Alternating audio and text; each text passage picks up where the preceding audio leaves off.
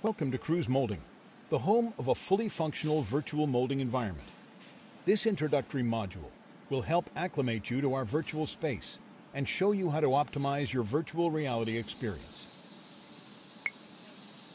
Our virtual building is designed in modular pieces, allowing for future expansion of the molding space for additional equipment and new virtual lessons. We have incorporated all natural lighting for a more comfortable work environment. Now that you have used your VR controls, you can begin your tour by walking over to the gallery window and looking into the molding room. From this point in the gallery, you can see our molding room that is equipped with high-tech molding and peripheral equipment. The machines are arranged in rows, which allows for adequate space and access for installing molds and maintaining the equipment. The supply lines are underground to prevent tripping hazards and allow for a safe work environment. The multi-purpose molding machines that you see can process any plastic material, ranging from thermoplastics and thermosets to rubber and LSR. The machine sizes range from 80 to 500 tons and can be supported by an overhead crane for installing molds and peripheral devices. The production hall has an abundance of natural light to allow for a relaxing and pleasing work environment. Now let's enter the molding room to explore the equipment in more details.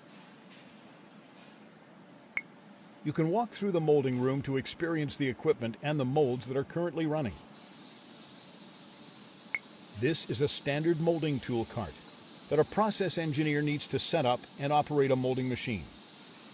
This is a good opportunity to open the cart and pick up the tools with your hand controls.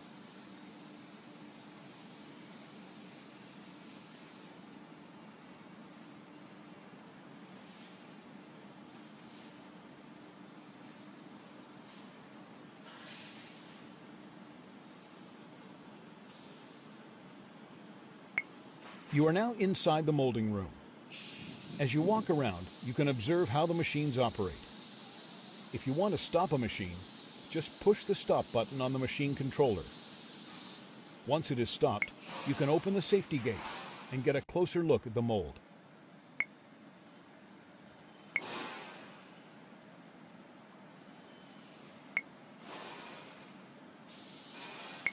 You are now in the warehouse of the Kruse molding facility.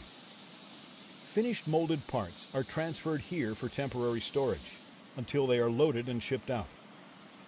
The warehouse is outfitted with standard rack storage that can hold shipping pallets.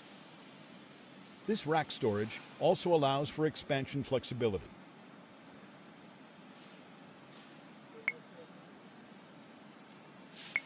This is the material storage side of the molding facility.